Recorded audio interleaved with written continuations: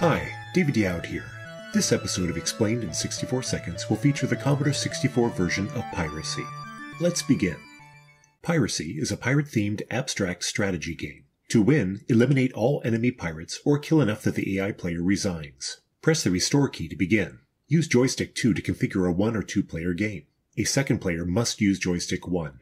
Both players have 5 cannon doors with 3 pirates behind each. Player turn is indicated by the boat beacons. Each turn, pirates are either launched from cannons or moved across the ropes. From the beacon, move vertically, pressing fire to toggle cannon port hatches. Move left to arm all open cannons and press fire to launch. Move right from the beacon for a compass that selects movement direction for all the player's pirates on the ropes. Movement is always towards the opponent's boat and can be diagonal.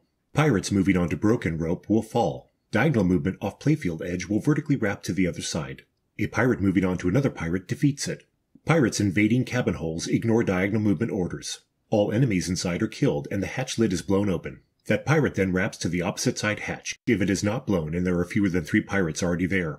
For tabletop gamers, a board game adaptation was produced in 2006. This has been Explained in 64 Seconds. Thanks for watching.